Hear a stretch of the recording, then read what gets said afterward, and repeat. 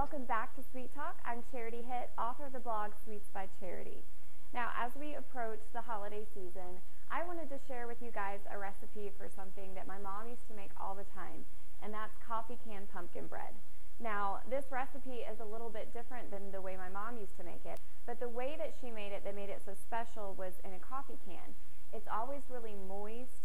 It's a perfectly round shape that you can cut into slices, perfect for taking to your holiday parties or wrapping up and giving as a gift for Christmas.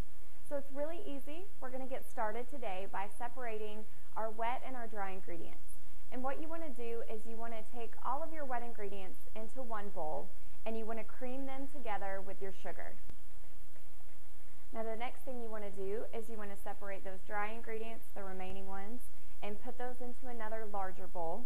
You want to take those wet ingredients and pour them into the larger bowl with all of your dry ingredients.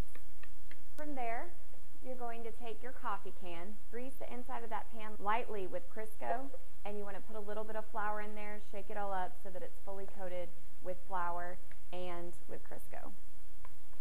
So what we're going to do is pour this into that coffee can. You only want to fill it about 2/3 of the way full. So after that, you're going to take your coffee can just like this.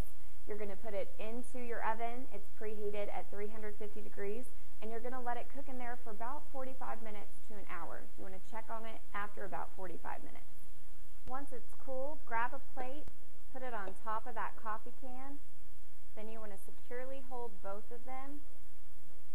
Flip it over.